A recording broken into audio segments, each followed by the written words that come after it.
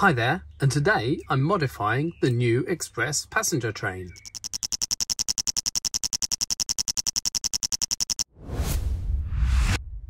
Now I love Lego trains.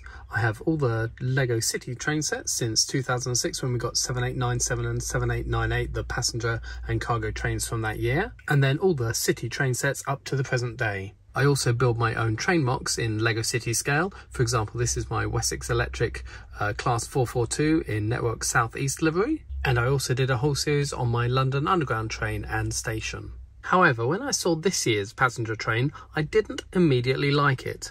It's got lots of nice features. For example, it's the first time we've got built-in lights, which come with the set. You don't have to fit them afterwards and buy your own lights. It's got a nice brick-built nose as opposed to all the previous passenger trains having a one-piece moulded nose. I also like that for the first time in years we have actual opening doors on a Lego train. We haven't seen those since the 9-volt era. I also like the way they have chamfered off the corners of this train, which means when the two coaches couple together, they're a lot closer fitting than previous City trains, and that little chamfer means they don't collide as they go round the corners of the tight Lego City curves. So the set has grown on me. You get the engine at the front and you get 2 passenger cars, and as more people buy them and the items become available on the secondary market, I'm sure people will be selling off cars and the engine individually. What I plan to do is buy another unmotorised engine for the other end of the train just to complete it, like I did with the previous blue and yellow passenger train. But despite all its good features, I still wasn't keen on this train, and I realised it's nothing to do with the model itself, it's the colour. I don't like green. So what I'm planning to do today is recolour this model, get rid of all the nasty green and change it for a much nicer colour. Now the colour choice for the modification is based entirely around this slope here. This green slope is only the 3rd colour that it's ever appeared in. Previously it's only come in white. That's not very appropriate as we've already got this white line running along the train, so an entirely white train would look very similar to the 2 previous white passenger trains.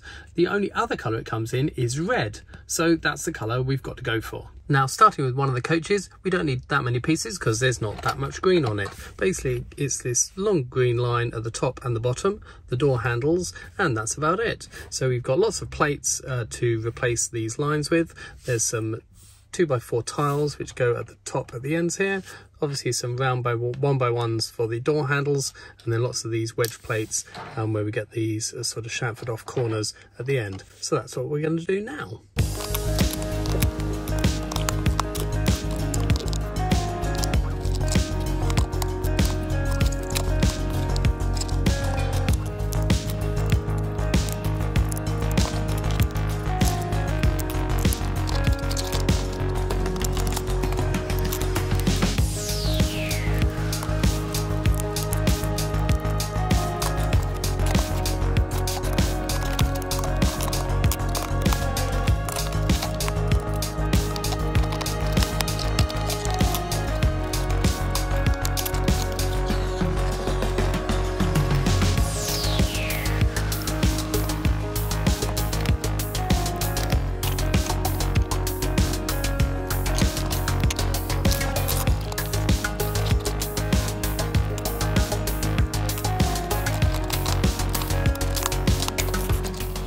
So that's all the green parts swapped out of the 2 coaches. The only issue is these lovely stickers on the side of the windows. So this one has a bicycle and a chair, obviously for bicycle storage and seating. The other one has a coffee cup and a wheelchair for wheelchair access and the buffet car.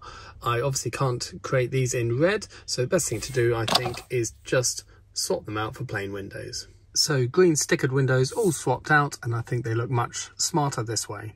Now it's on to the slightly more complicated engine. So here's that large troublesome slope which decided what colour the train should be, and it's one of just 40 pieces needed to change the colour from green to red. And if you don't want to watch the time-lapse build, skip on 1 minute and you can see the finished article.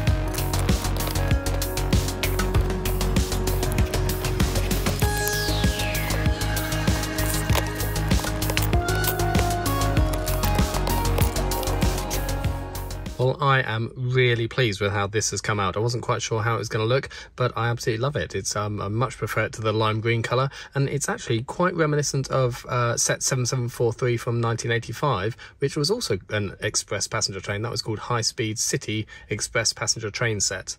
I'm loving this red version. I don't think I'll ever turn it back to the green. Definitely also going to buy another engine to go on the other end of the train, and also when I do that, I've bought enough pieces in these Bricklink orders to recolour that one to red as well.